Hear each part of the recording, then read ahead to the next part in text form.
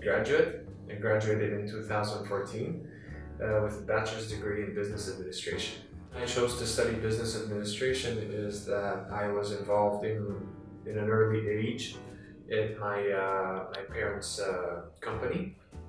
Back then it was a skincare clinic, and it evolved into a skincare product distribution business.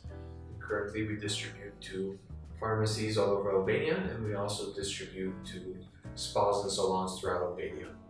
And that was the main drive that pushed me to get a business administration degree. So nowadays I cover marketing, business strategy, and business development, and I'm also a co-founder with my parents, as from simply helping them with the business in the first days, I got involved more into the business, and that is what pretty much got me to be considered a co-founder amongst them. It wasn't just because I was their son that they said, oh, you have a piece of the business. It was something I had to earn and work hard for. And I oversee the development and the marketing of our spa, and I also oversee the marketing and the development of the distribution with the distribution team. So I previously graduated from a high school in Albania, in Tirana, that has a professional business profile, and the literature was also in English.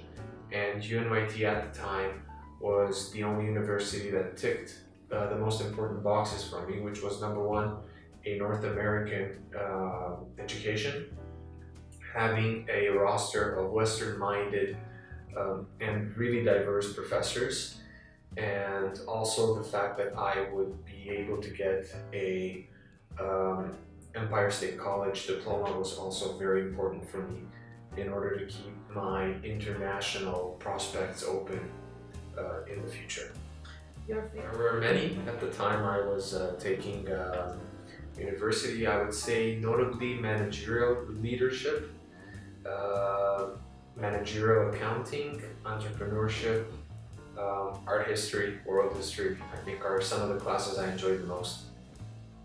I would say that the most important aspect that I was able to get from UNYT was to constantly be in a critical thinking mindset and mentality, to take everything at face value, but also question it in a thoughtful way, and try to understand everything that comes. Why is something in such a way, and not just take everything for what it is. There were a lot of good moments. I enjoyed. I think the best moment for any university student is when they graduate. That is for sure the best moment. But also the second best moment would be when I was accepted and I began my studies there. I remember my first and second year. I was very excited and very motivated to go in the university and study. Most I missed from UNYT was I think the general feeling of being in the campus. I would say the professors, some of them were international professors, so of course by now they have left Albania, and having them there had a profound impact on me. And also I would say some of the friends I made there. Nowadays, some of them are in Tirana. I bumped into them. Some of them are working and living abroad. So I would definitely say during that time period I went there, it was just this whole general feeling of being there that I missed the most.